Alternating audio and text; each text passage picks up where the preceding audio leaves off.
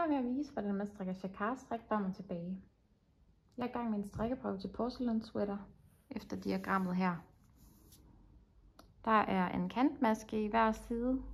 Den holdes uden for mønstret, og den er heller ikke vist i diagrammet.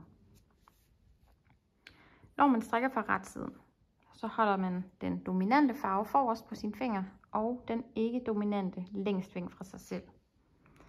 Den dominante farve, som her er den blå, den strikkes almindeligvis, mens den ikke-dominante, som her er den lyse, den skal hentes over den blå.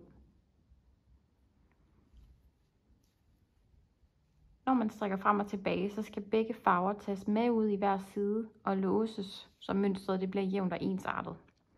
Og det gør man ved at strikke kantmaskerne i hver side ret med begge farver. Hvis man strikker i tykkere garn, eller hvis man strikker et langt stykke med mønster, så kan man nøjes med at strikke den første kantmaske på hver pind med begge farver, så kanten den ikke bliver for kompakt. Så jeg starter lige med min kantmaske i begge farver. Og den dominante tættest på mig selv. Sådan her. Jeg er nået til starten af stjernen i diagrammet her, så jeg skal starte med at strikke 2 lyse masker, en blå, 3 lyse, en blå, 5 lyse og så videre.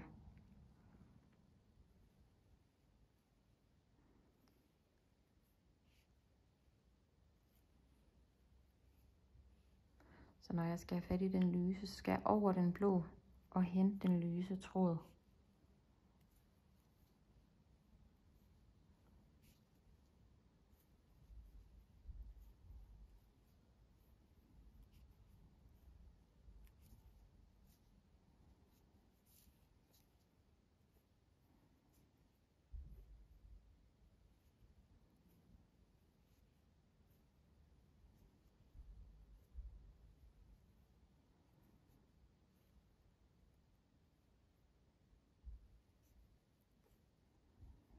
Og den sidste maske, det er jo min kantmaske, som jeg strikker med begge farver. Sådan her. Nu skal jeg strikke fra vrangsiden. Og jeg strikker kantmasken ret med begge farver til at starte med. Sådan her. Og så skal jeg holde garnerne på samme måde. Jeg tager den dominante farve ind mod mig selv, og den ikke-dominante længst væk fra mig selv. Og her er det højre pind, der skal arbejde bag garnerne. Så jeg starter med at strikke, som mønstret viser. 2 lyse.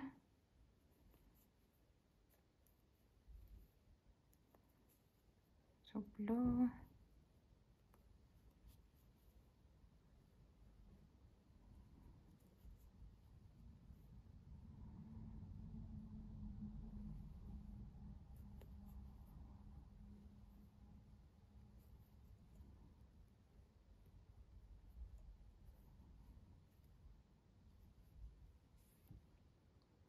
Hvis du har svært ved at holde trådene på pinden, når du strikker vrang, så kan du lade begge tråde hænge foran arbejdet, og så kun tage den tråd over fingeren, som du skal strikke med. Så når du har strikket med den dominante tråd her, den blå, så lader du den hvile ind over venstre pind, og tager den lyse i hånden. Og så strikker du videre med den lyse.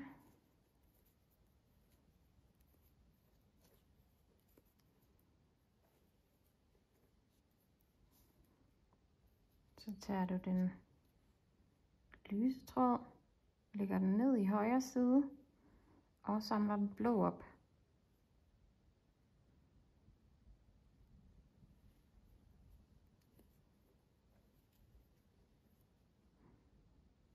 Når du har strikket med den blå, lader du den hvile over venstre pind og trækker den lyse tråd op og fortsætter med den.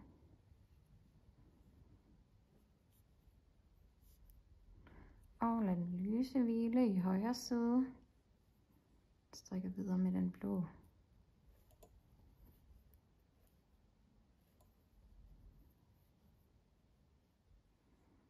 den blå hvile. Og strikker lys. Og den sidste kantmaske, den strikkes med begge masker. Sådan der.